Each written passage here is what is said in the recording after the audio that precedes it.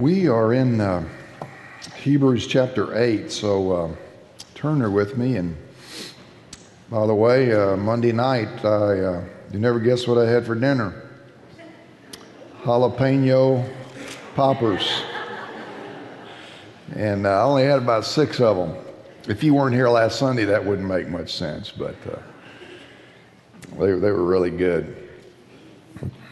Let me just read. We worked a couple messages on the first half of chapter 8. I'm just going to try to look at the second half today and try to hopefully make it make sense for you, whether you're the first time here or you've been here for a long time. But verse 7 says, "For if there had been nothing wrong with that first covenant, no place would have been sought for another. But God found fault with the people and said, 'The days are coming, declares the Lord, when I'll make a new covenant with the people of Israel and with the people of Judah. And it will not be like the covenant I made with their ancestors when I took them by the hand to lead them out of Egypt. Because they did not remain faithful to my covenant, and I turned away from them, declares the Lord. This is the covenant that I will establish with the people of Israel after that time, declares the Lord. And I will put my laws in their minds and write them on their hearts, and I will be their God, and they will be my people. No longer will they teach their neighbor or say to one another, know the Lord, because they will all know me, from the least of them to the greatest. For I will forgive their wickedness and will remember their sins no more.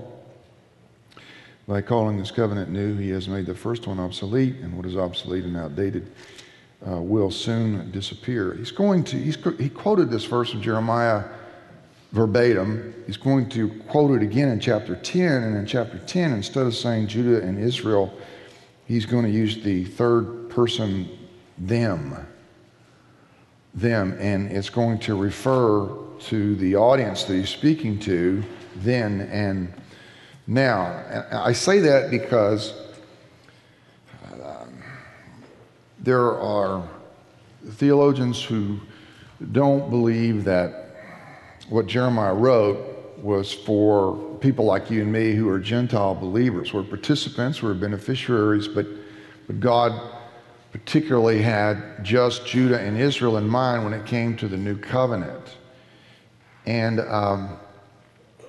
my main commentator, Dr. Allen at Southwestern Baptist Theological Seminary, made one little reference to a guy by the name of Dr. Makomsky, who is a PhD in Semitic languages and Old Testament at Trinity Evangelical Seminary, and that he refuted that hands down, that thought that in the New Covenant it does not directly apply, or it does directly apply to people like you and me, Gentiles. So I bought his book, and that's what I've been working through all week long. And so here's the dilemma for you and me, or for you. I have to read through all this stuff and figure out what can keep you awake and what can't.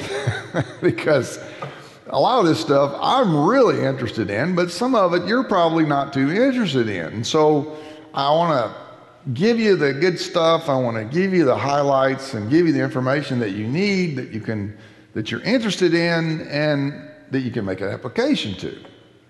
At the same time, I like proving my point and my case and giving the evidence where it exists in order to show what we're trying to say.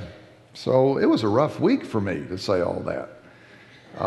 And Dr. Makomsky, there are many times in his book, he was way over my head.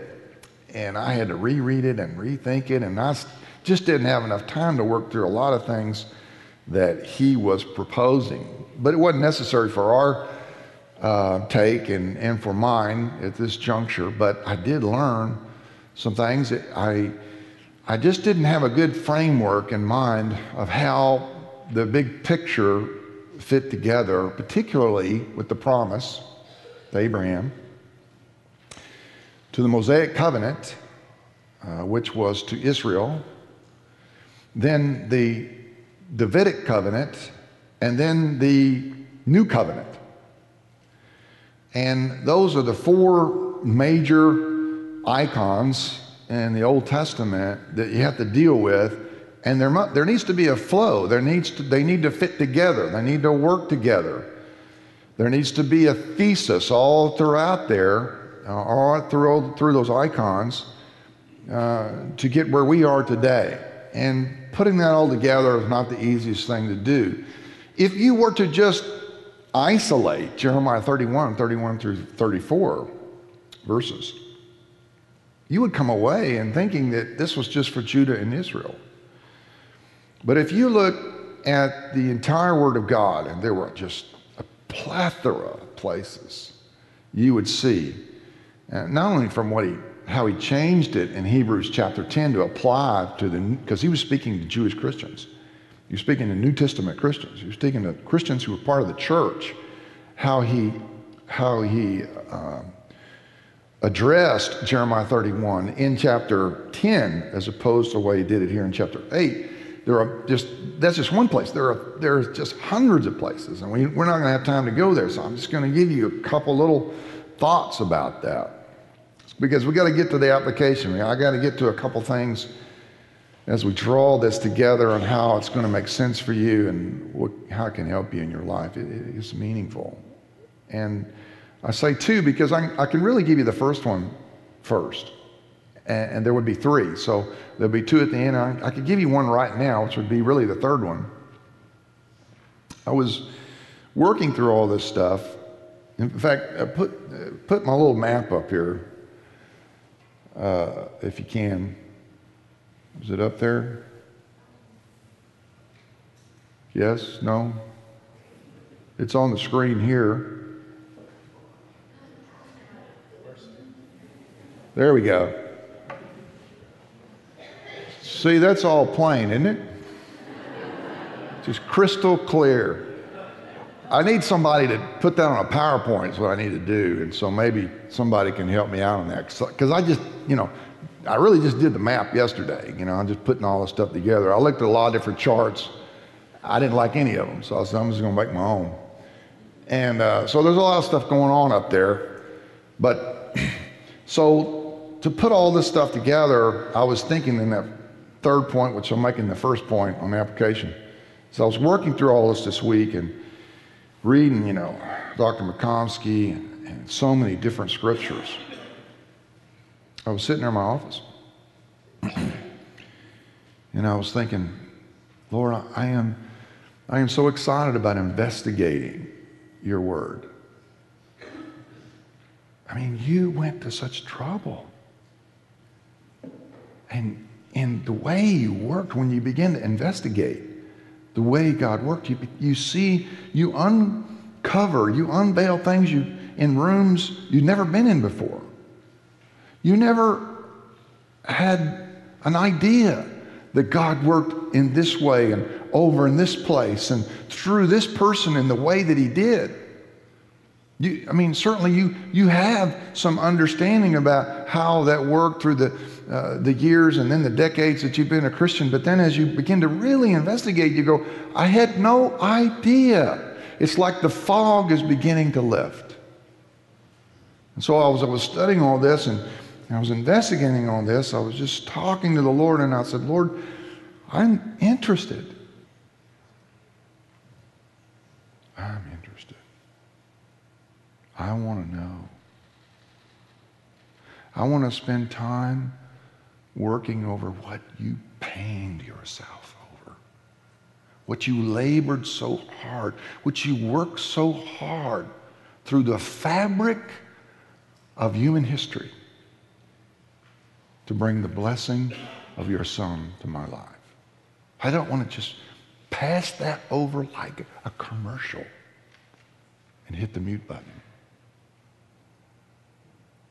And I just was overcome at that moment with the presence of God while I was sitting there in my little office over there. Nobody else was watching. Nobody else was looking. And I say that to you because what God did for me, he can do for you. But you must be willing. You must have a desire to want to spend some time with him. The work that I do is not an end in itself. It's a means to an end. The end is so that you'll be so desirous and encouraged to leave this place and wanted to investigate the Lord yourself. You'll want to have that presence of God in your life for yourself, just like I had it. Everything that's available to me is available to you. But it'll take some time. I'm just interested. Are you? Well, my investigation led me to this little thing here. So, because I was just going to give you some thoughts here, okay? There's a lot of stuff going on here. But if you'll notice here, I've got some circles. Here is the Abrahamic covenant God made. Here's the Mosaic covenant. Here's the Davidic covenant. Here's the new covenant. Those are the main things. Now, this Abrahamic covenant is like the Davidic, and it's like the new. It's not like the Mosaic. The Mosaic is different. The Abrahamic covenant is eternal. It's unconditional. It has a promise of the seed. It has promise of kings, and it has a promise for Gentiles through the lineage of Abraham. It is a promise that is unconditional by the Lord. This promise that God made to Abraham goes on and on and on and on. It goes all through the Old Testament. It keeps going through the New Testament. It goes into the millennial reign of Christ. And this promise will exist forever. And so we're involved in that because God made this promise to Abraham and his descendants and said the seed that would come would be a blessing to the whole nation, to all the Gentiles. So that's just one place that God had you in mind. He actually had you in mind before the foundation of the world. Ephesians chapter 1, he chose you and he adopted you to be into his family. That happened prior to the foundation of the world. It happened prior to time and space. Isaiah chapter 49, the seed is called the servant by Isaiah. The Messiah is the servant, and the servant is the only place it says this, is a covenant. He is the covenant, the Messiah, the servant of God, and he will be, in Genesis chapter 49 and verse 6, a light unto the Gentiles, to all of us. Now this new covenant that God speaks about, he's going to do a new thing. New denotes something old. The old is the Mosaic covenant. God gave his promise to Abraham and all his descendants by faith 2000 BC. 1500 BC, Moses comes around. The Israelites. And God makes this covenant with them. In 1000 BC is going to be the Davidic covenant, and then the new covenant that's going to be prophesied for the future will be in 605 BC. We have here the cross, which is the inauguration of the New Testament or the new covenant that you and I live in today. Now, the problem is that people don't really know what to do with the Mosaic covenant. How does it fit? How does it work? Because the Mosaic covenant is not eternal. The Mosaic covenant is temporary. In fact, in Ephesians chapter 2 and verse 14, we're told that it is temporary. In Galatians chapter 3 and verse 19, the law was put into place temporarily until the seed should come, the seed being the Messiah. So it's not eternal, it's not like, and it's not the promise like Abraham. It's a covenant. Now, the Abrahamic covenant was cut with blood, the Mosaic was cut with blood, and the Davidic and the new were cut with blood. And then it all became a fulfillment when Christ cut the covenant with his own blood. But the Mosaic was, what was it exactly? Well, you understand it as the 10 Commandments, but actually there were 613 commandments. And what was God doing? It was his calling card. God was saying to these people, this is what I am like.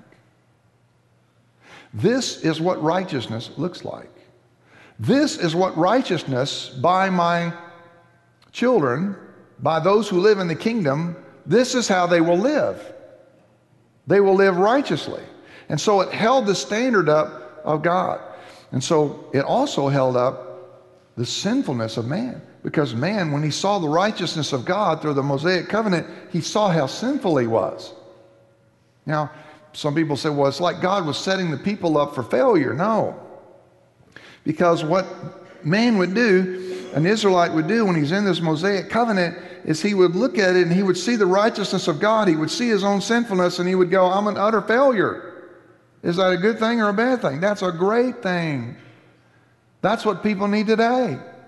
Because that Old Testament saint would then go, Lord, I can't do this on my own.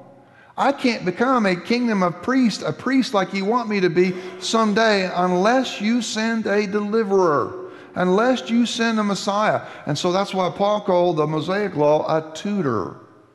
It was a tutor to lead us to Christ. How so? It showed us our sinfulness by showing us the righteousness of God. Now the Bible tells us in Romans chapter 10 and verse 4 that Christ was the end of the law. It tells us in Ephesians chapter 2 that God, the Lord Jesus, tore down the wall of hostility. Because once we were foreigners, we were aliens, we were cut out of the covenant of God. We were outside. The wall that was the wall of hostility was the Mosaic law. And the Lord, when he fulfilled the law, he tore it down so that there would be no distinction, Ephesians chapter 2, between the Jew and the Gentile, and he could make one man. So all of this in the Mosaic was a picture. That's all it was. The Abrahamic covenant was a promise, but the Mosaic law was a picture of what God was like, particularly in the tabernacle. That's where we see what Christ is like, what the Messiah would be like. But none of this could save us, as we all know. Well, this went along for 1,530 years until we came to the cross. In the meantime, the Lord made it more specific about how the Messiah was going to come. It was going to be through Abraham, then Isaac, and then Jacob. And then there were 12 tribes, and which tribe? Then Judah was picked. It wasn't until 1000 BC that we learned who was going to come out of Judah, and that was David. And out of David was going to come the Messiah who would sit on the throne of David and who would fulfill, listen now, the new covenant. The new covenant is about a person. That would be the Lord Jesus Christ. In the new covenant, the Lord said, I'm going to make a new covenant. This word new is kainos. It's not nuos. Nuos means like a new car in a car lot. It's a new car, but it's among a lot of other new cars. No, kainos is, no, there was never a new like this before. This kind of new never existed before. This is a brand new, brand spanking new that's never been happened before. That's this new, as opposed to the old meaning the Mosaic covenant. That covenant that God made with our forefathers back there in the Exodus, God says, it's not going to be like that one. It was conditional, as long as you obey me. No, this one's going to be unconditional. This is going to be like the promise of Abraham. In fact, it's going to fulfill the promise of Abraham. And it's fulfilled the promise of Abraham in part. Now, someday in the future, in the millennial reign, it will fulfill it completely. Right now, those needs are met, or that scripture in Jeremiah is fulfilled spiritually. And so the Lord said that here's what he's going to do. Now we can finally get off of this, and we'll just rile this up for you. But here's what he was going to promise to do in Jeremiah 31. He promised to write his Torah on the hearts of his people. The Lord fulfilled the Torah for us. And therefore, he could write the Torah on our hearts. The Torah is fulfilled for us in Christ. This is the new covenant. In the old covenant, it was external. We're going to try to live for the Lord on our own merits. We're going to wear phylacteries of the Shema on our shoulder and our foreheads and try to show our devotion and piety towards God, but it never was enough. It never could measure up. No, the Lord said, no, I'm going to have to write my law on your heart, and then you will be able to do what? Here's where we get into application. Here's where you will be able to, now watch this, obey me. You see, the Lord's already told us what he wants his kingdom to look like. He's already told us what he wants his kingdom citizens to act like. But they never could do it. Now, there were a few individuals who did really good in the Old Testament because the Holy Spirit was poured out on a few. But Joel and Ezekiel said that God would pour out his Spirit on many. This is the new covenant. And he did that. He wrote his law through his Spirit in your heart when you believe by faith in Jesus Christ, so you could do this. You see, because this pleases the Lord. He said in Exodus chapter 19 in the Mosaic covenant, I am going to make you a kingdom of priests. Now think about that for a minute. If the whole nation of Israel, if they're all priests, who are they going to minister to? You can't minister to another priest. You can't minister to another Israelite since he's already a priest. The only people you can minister to are the people outside of Israel. That was God's plan all along. But the Mosaic covenant was conditional. God says, I'm going to make you a kingdom of priests, but you have to obey me. Well, they didn't do that. And so the Mosaic covenant was obsolete in Hebrews chapter 8 and verse 13. It was set aside and annulled in chapter 7 and verse 22 because it wouldn't work. It was never intended to work. It was a tutor to bring us to Christ, to show us our sinfulness, to say we need a deliverer, we need a Messiah. And once we put our faith in him, because he ratified the new covenant where? On the cross when he shed his blood. All of these covenants were always cut with blood. The Lord cut his own blood here. He shed his own blood. And when he did, he ratified the new covenant so that when you placed your faith in him, he could then write the Torah now in your heart so that you could now obey him. You couldn't do that in the past. You can do it now through the power of the Holy Spirit. Now, one last application, and that's a good one right there. We could stop right there. But there's one more. If I was going to have a title of this sermon, it would be So Blessed. That's what it would be.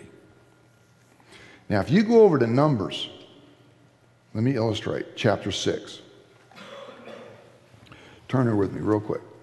Numbers, as we begin to close. Remember the priestly blessing by Aaron.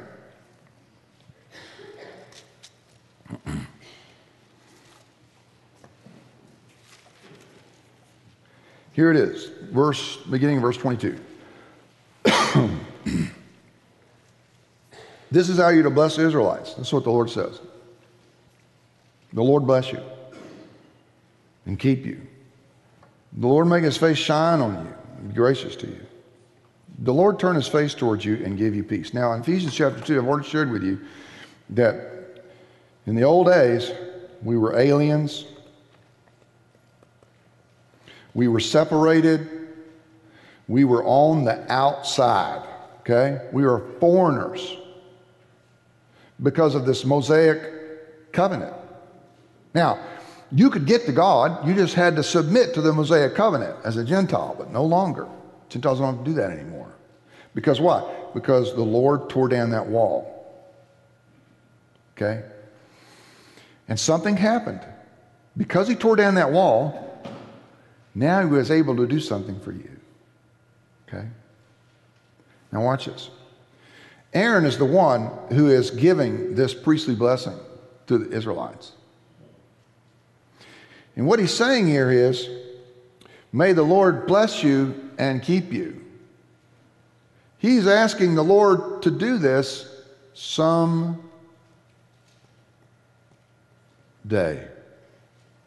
Someday.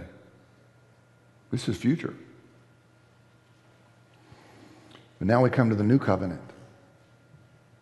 And it's not Aaron speaking, it's Jesus. It's Yeshua. And when he blesses you, he doesn't say someday.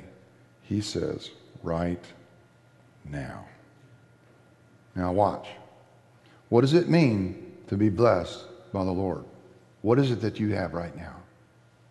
This is exciting. Well, blessing means happy, but that is not like you and I think about happy. It's inner bliss. It's inner joy. John called it unspeakable joy. You can't even describe it. It's indescribable. It's so incredible. It's favor. Now, what does that mean? Why would you have all that? Why do you have all that? Why is that the experience of the Christian? Here's what happened. God, that just disappeared on me, man. Here's what happened. You got all the people on the face of the planet. How many, what is there, 7 billion? And you've got the Lord. Now watch this. His face is turned away from them.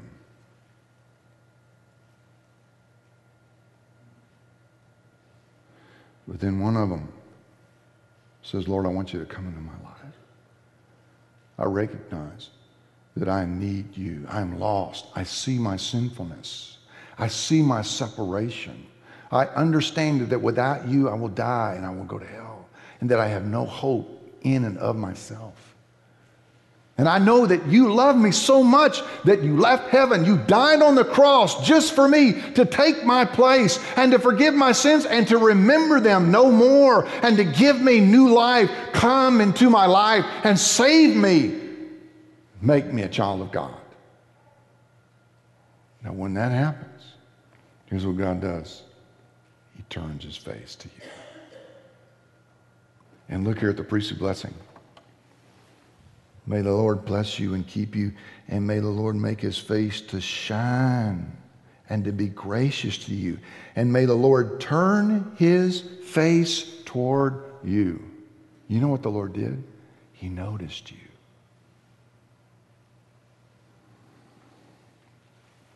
You remember the first time you noticed your husband when he noticed you?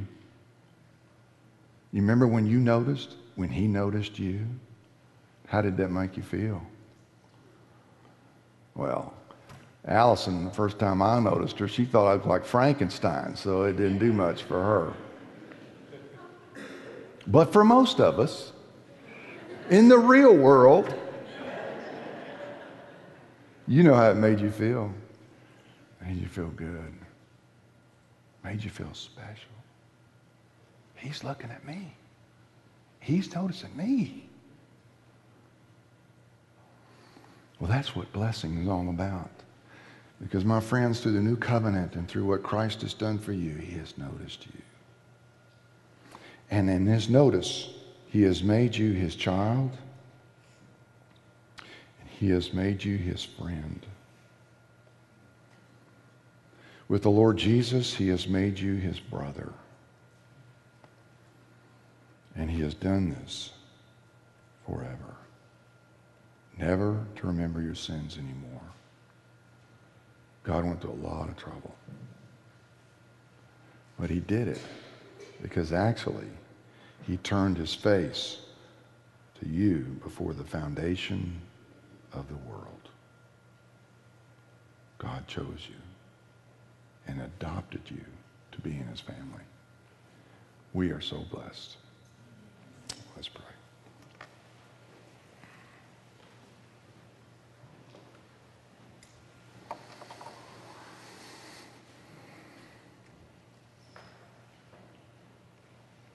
what a great song we sang. Bless the Lord, oh my soul. Oh my soul. Man, what an awesome song.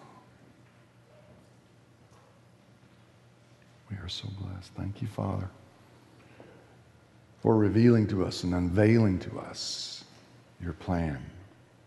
We're going places we've never been before. We're understanding things we never understood before. The new covenant, oh, it is better. It's much better than the old one. It's much better than Moses. Much better than Joshua, the promises of Joshua. It's much better than the priesthood of Aaron. It's much better than that old covenant, that old Mosaic covenant. And as we'll see in the days to come, it's much better than the tabernacle that's on earth, the one that's in heaven. Thank you for turning your face towards us, blessing us, giving us your favor. Thank you. In Jesus' name we pray. Amen.